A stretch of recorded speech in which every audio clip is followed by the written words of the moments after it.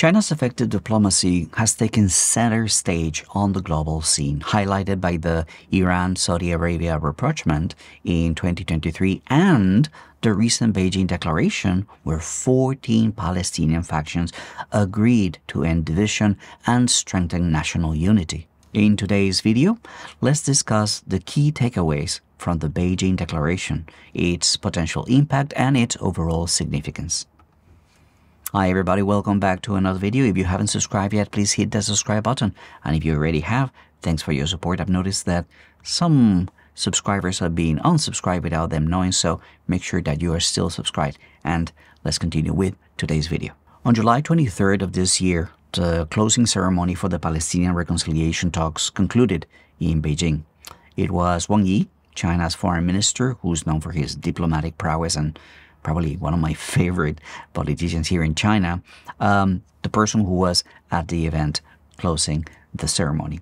He subsequently departed for Laos to attend the ASEAN foreign ministers meeting. We're going to discuss that meeting and Russia's ASEAN proposal in a different video. So again, make sure to stay subscribed. The three-step initiative for Gaza conflict resolution that was outlined focuses on a path towards a ceasefire, a post-conflict governance, and an eventual UN membership for Palestine following a two-state solution. Wang Yi's message on achieving a ceasefire was very clear. The first thing to do is to stop the killing and start talking. The reason we are calling for this meeting is that we are very concerned about the humanitarian situation in Gaza, and we do believe that it's time to stop the killing. And we urge the U.S. to put more pressure on Israel to achieve a ceasefire as quickly as possible. However, convincing Israel to participate is going to be a complicated challenge.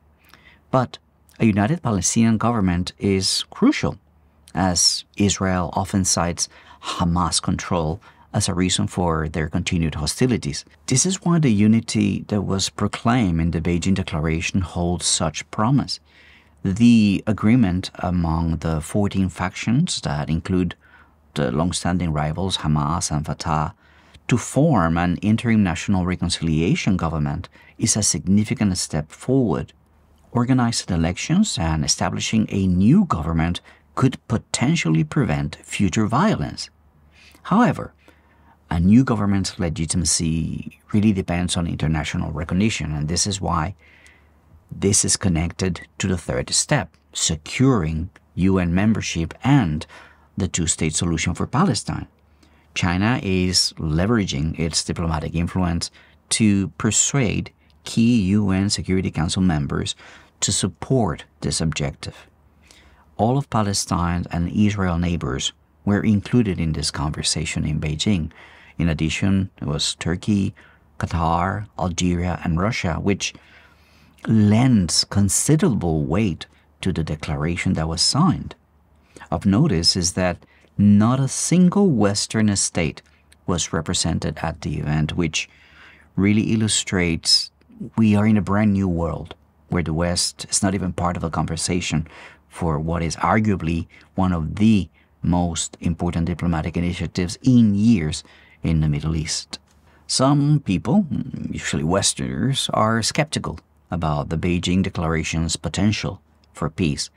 But this agreement between the 14 Palestinian factions, which again include Hamas and Fatah, is a significant step forward because resolving the Palestinian issue, establishing a Palestinian state, and achieving regional peace, all these things hinge on this newfound unity.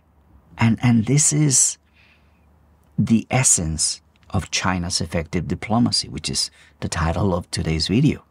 Unlike Western powers, which often rely on sanctions or coercion or military force, China prioritizes dialogue and non-interference and pragmatic solutions, period. And that's what we witness in Beijing. China's diplomats inform the parties about the necessary steps to achieve their goals. But they emphasize very clearly that these steps must be taken independently. They cannot walk the line for them. One factor that, in my opinion, positions China strategically for this type of international diplomacy is its successful management of a remarkably diverse population. China and its 1.4 billion people across 56 ethnic groups has achieved harmonious coexistence while at the same time navigating challenges such as separatism, terrorism, and foreign interference with it's similar to what is taking place in Gaza. The Chinese exemplify this principle of walk the talk, right? And in particular, in case of wars, right, with all this death and destruction that we see in Gaza, I feel that China is exceptionally well suited to assist in the reconstruction of Palestine after the war is over. You only need to look at the kind of infrastructure that they were able to build and the economy that they have developed in the last 40 years after enduring their own death and destruction at the hands of imperial powers that invaded them. This is why China is becoming a driving force for peace around the globe. To them, the failure to end the humanitarian disaster in Gaza is a tragedy for humanity and a disgrace for civilization. It is no surprise that Palestinian faction leaders were expressing sincere appreciation for China's steadfast support and selfless assistance in achieving peace and securing a UN seat. They commended China for acting as a responsible adult, like a major country, and on upholding justice for Palestine in these international forums. The success of this very, very young peace process could shift the balance of power in the Middle East. It could position China as a significant regional player. Globally, on the other hand, this eventual success might encourage other nations to view China as a credible mediator and a partner in resolving long-standing conflicts. All right, friends, if you want to stay updated on China's role in shaping global peace efforts, make sure to subscribe for more content like this. And you know what to do. If you like it, give it a thumbs up, leave a comment, and until I see you again, take it easy and bye for now.